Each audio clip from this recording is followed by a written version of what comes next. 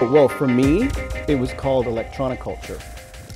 It was the world of electronic music, but heavily influenced by the West Coast. First of all, the isolation. You know, we didn't have a lot of people coming through town. Like, it wasn't like we were in, Boston or someplace near another major city.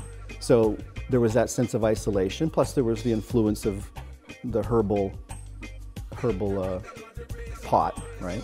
Which influenced people in the way they made sounds. So it was very trippy. There was a lot of stuff in the background.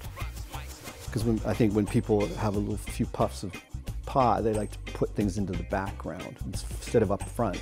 So a lot of the music had layers.